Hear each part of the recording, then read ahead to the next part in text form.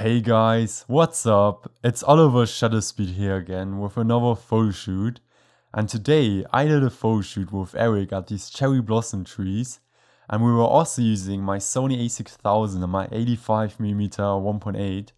And a couple of days earlier I've been actually shooting there with Michelle. And for that photo shoot I was using my 30mm 1.4.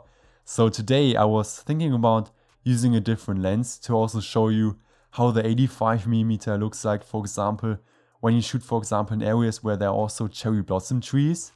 And our intention is also on this photo shoot to like motivate you, especially when you shoot with male models, to also shoot in areas where there are, for example, flowers or cherry blossom trees, because they are not only for female models. So here we wanted to do some full body shots on the middle of the street, but we realized it was very busy, especially with the cars. They were like, every 5 seconds there was a car like driving by, and I was a bit worried about Eric because he's more of a smaller model. So yeah, we had to be a bit careful here. So we did photos at the side of the street, and also props again to Eric for like the great poses.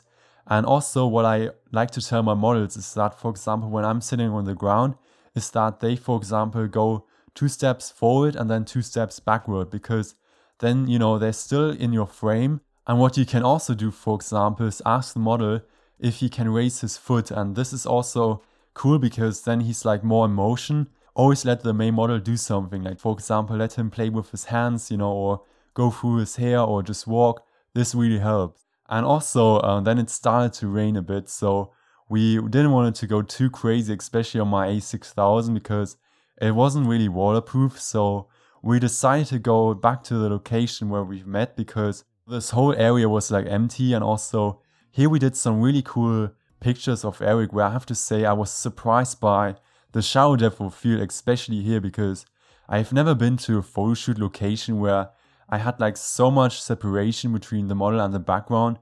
You could just see like there was a lot of shadow depth of field. And also with Eric, I just felt like this location suits him a lot, because he also has this very cool street style. So we did our final portraits here. And I'm very happy with this photo shoot, and luckily then it started to rain and not before. So guys, thank you so much again for watching this photo shoot behind the scenes.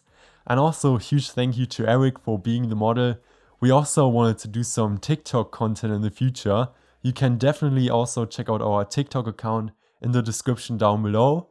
And if you're, for example, into 85mm 1.8 content, you can also subscribe to my YouTube channel. And also check out my playlist on the 85mm 1.8. And yeah guys, thank you so much again for watching. Take care of yourself and see you next time. Bye.